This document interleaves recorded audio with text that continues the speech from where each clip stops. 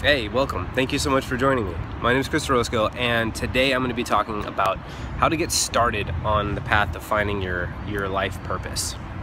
And the reason I'm going to be talking about this is because somebody asked me this exact question.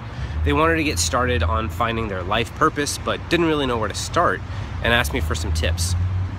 And instead of tips, I want to ask you some questions. Because my experience of life purpose is just a series of decisions of choosing what you want to do in any given moment and following that path until it leads you somewhere you ultimately want to be.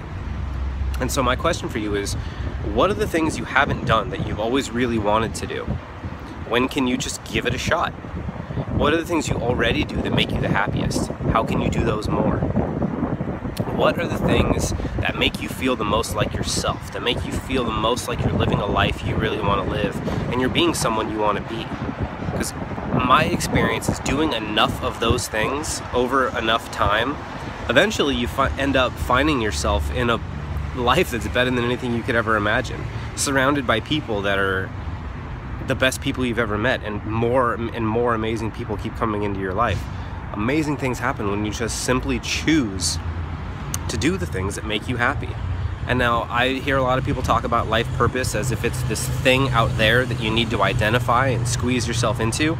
That's never been my experience. My experience is I'm going to do what I want to do for my entire life, and eventually that's going to lead me somewhere worth going. And that's exactly what's happened. I'm actually sitting in front of this building for this fucking company that I would have never thought that I would be doing any work for, learning from a mentor who's got a life that is exactly what I want my life to be like. Someone who's just like me, who gets me and can teach me how to be the best version of myself. And all this is based on just doing what I wanted to do in any given moment.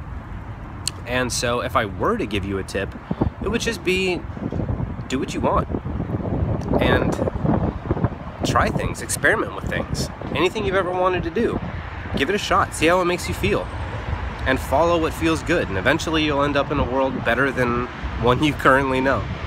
So I love you. I'll talk to you later. Bye.